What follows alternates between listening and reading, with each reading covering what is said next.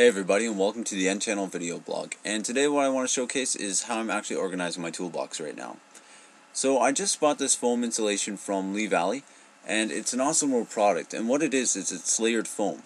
So that way you're able to move off small layers of the foam instead of huge chunks. And what that allows you to do is really to taper into the profile of the tool. So right now I'm just cutting down the rough stock, which is a 2x2 sheet, into the actual profile of my drawer, which is about 11 inches wide and 16 inches deep.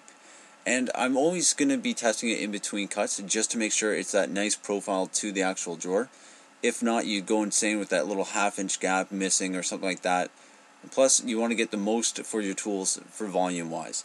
If you cut a little bit too small, you're going to be missing some material, and that won't allow you to actually accommodate as many tools as you like. So once again, just another test just to make sure I got that right fit. And as you can see, it's working out pretty good.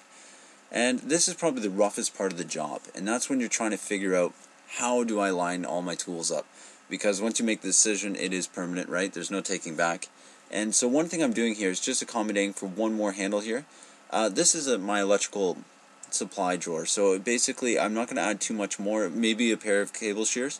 But it's just nice to know that there's a little bit of room of expansion. I don't have a lot of room in my tool chest, but once again, I am trying my best to accommodate future expansion, because one thing as a tool junkie, you know more tools will be coming. Now to actually start cutting this out, it doesn't take a lot. You just have to highlight the tool with a marker of what your actual profile is. And what I'm using here is a white board marker, and I really love it because it comes right off as I'm working it with my fingers, so there's no staining if I didn't maintain inside the lines, or if I smeared or any of that little stuff, or just even went off on a tangent a little bit.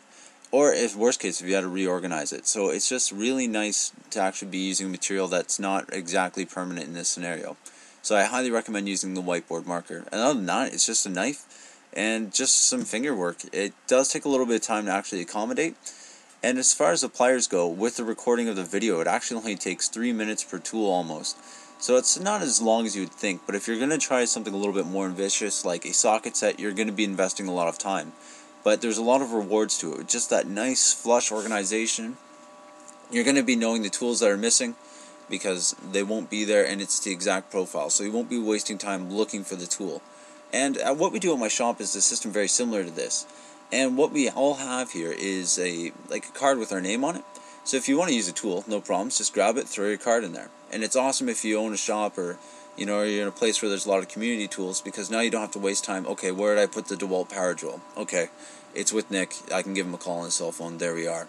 So it's a really nice way to organize, and it leads to a lot less time spent wasting looking for tools. And I really like the fact that it's an efficient system.